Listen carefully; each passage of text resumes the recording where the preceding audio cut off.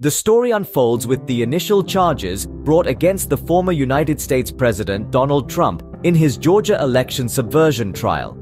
Fulton County Judge Scott McAfee dismissed 3 criminal counts against Trump and 3 others against co-defendants, citing that the allegations were not detailed enough to sustain those 6 counts. Despite this, the judge left 35 other criminal counts intact, including 10 against Trump, who is the Republican candidate challenging Democratic President Joe Biden in the November 5th U.S. election. The central racketeering charge against Trump and his remaining 14 co-defendants remains in place. Trump and his co-defendants have pleaded not guilty to charges that they formed a criminal conspiracy to seek to overturn Trump's loss to Biden in Georgia in the 2020 election. The judge stated that prosecutors could seek a new, more detailed indictment on the dismissed counts. This Georgia case is just one of 4 criminal prosecutions Trump is facing as he attempts to unseat Biden. He also faces federal charges for his efforts to undo his election defeat and is due to stand trial in New York later in the month on charges related to hush money paid to a porn star.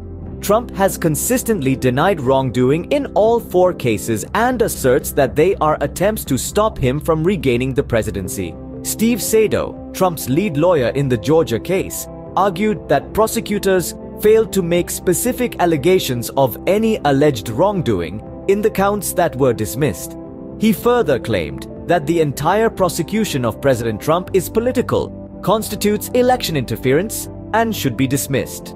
On the other hand, lawyers for Trump and 5 allies, including former White House Chief Staff Mark Meadows and Trump personal attorney Rudy Giuliani, challenged allegations that they attempted to get Georgia lawmakers to violate their oaths of office by convincing them to appoint fraudulent slates of pro-Trump electors. 2 of the 6 charges McAfee dismissed relate to a January 2021 phone call when Trump pressed Georgia's top election official, Brad Raffensperger, to find votes to reverse his defeat in the state.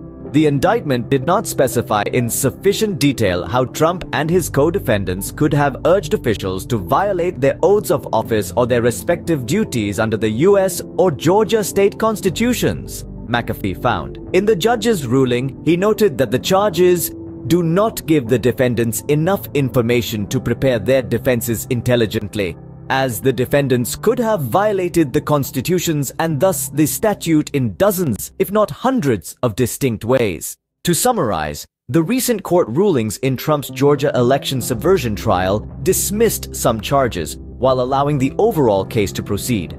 The central racketeering charge remains, and Trump faces additional trials related to efforts to undo his election defeat. As this legal drama continues to unfold, the world watches with bated breath to see what the future holds for the former president.